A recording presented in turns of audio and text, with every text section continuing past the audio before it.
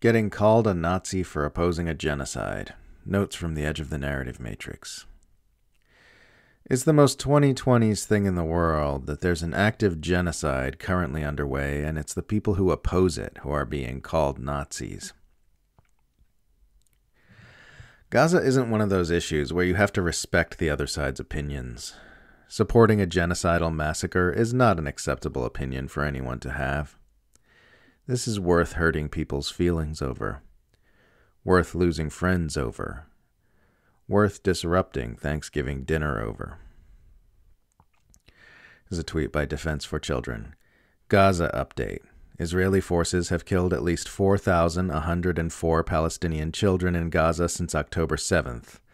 Approximately 1,300 children are under the rubble of destroyed buildings, most of whom are presumed dead. Anyone who looks at these numbers and still opposes a ceasefire is saying something significant about who they are as a person.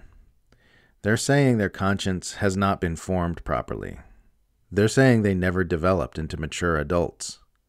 They're saying they wasted their time on this planet.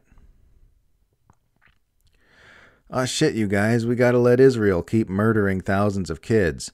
Turns out if you squint really hard at the phrase "from the river to the sea," the words transform into "genocide the Jews." It is right to call for the abolishment of the murderous apartheid ethno-state of Israel. Only by the most determined mental gymnastics does calling for all Palestinians to be freed from apartheid, murder, and abuse due to their ethnicity sound like a call for the genocide of Jews. A state whose existence requires the mass murder of children every few years is not a state that should continue to exist. It's a crazy coincidence how Israel bombing Hamas in ambulances, hospitals, mosques, schools, refugee camps, water towers, and buildings full of children looks exactly the same as what it would look like if Israel was just massacring civilians with bombs. There's a tweet by Ben Shapiro. Once again, the images from Gaza are awful and heartbreaking and entirely the fault of Hamas. The minute Hamas gives up the hostages and surrenders, this is all over. Everyone knows it. And everyone calling for a ceasefire is doing Hamas's dirty work. This belief that it's fine and good for a government to keep massacring children by the thousands until its enemies give it what it wants is just about the most evil position you can possibly imagine anyone espousing. And it's very, very mainstream among Israel apologists. I've been writing for years about the murderous foreign policy of the US and its sidekicks Australia and the UK. But when Israel starts massacring children by the thousands, its apologists tell me I've got a hateful fixation on Israel for writing about it. These people are ridiculous and do not deserve to be taken seriously. Breaking. Sources say some Hamas fighters may have been injured in crossfire from Israeli airstrikes on children and civilian infrastructure. There's a screenshot from the New York Times of an anonymous U.S. defense official saying operations so far have not come close to destroying Hamas's senior and middle leadership ranks. Tweet from Caitlin. The whole argument behind the human shields narrative is that Hamas bases are hidden among civilians, so civilians die when Hamas is bombed. And yet somehow Israel has managed to kill 10,000 Gazans without doing any meaningful damage to Hamas. Maybe they're just lying. No, you don't understand, man. Hamas uses human shields. Really, really advanced human shields.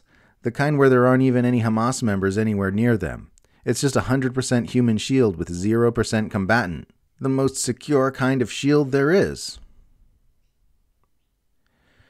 Everyone who advocates de-escalation and ceasefire is always accused of treacherous loyalism to the other side. Always, always, always. It happened with Ukraine, and it's happening again with Gaza. Ever since the war in Ukraine started, those of us who called for peace talks were accused of being Putin lovers and Russian agents. Almost 2 years and mountains of human corpses later, and the U.S. is starting to push Kyiv to accept a peace deal that will almost certainly be worse than the one that was on offer at the beginning of the conflict. All that death and destruction for absolutely nothing. The only ones who benefited from that nightmare were the war profiteers who raked in vast fortunes, and the empire managers who used it to advance their geostrategic agendas in Eurasia.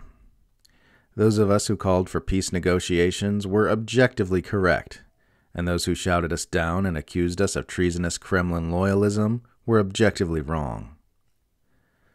Those calling you an anti-Semitic baby-cooking terrorist lover for supporting a ceasefire are wrong in exactly the same way, for exactly the same reasons. All the arguments being made against peace right now will only end up serving the rich and powerful at the cost of unfathomable oceans of human suffering. You get peace by making peace. That's how you do it. You stop shooting, you sit down, you have conversations, and you make deals. The deals won't feel perfect, because they won't be, but they will be better than slaughtering children by the thousands for no justifiable reason and killing off parts of our own humanity in the process. You set your intention toward peace and harmony, and you start walking in that direction, one step at a time. It really is that simple. Anyone who tells you otherwise is lying for the benefit of the rich and powerful. I feel sorry for Zelensky. The U.S. abandoning your country for Israel is like your husband leaving you for his first wife.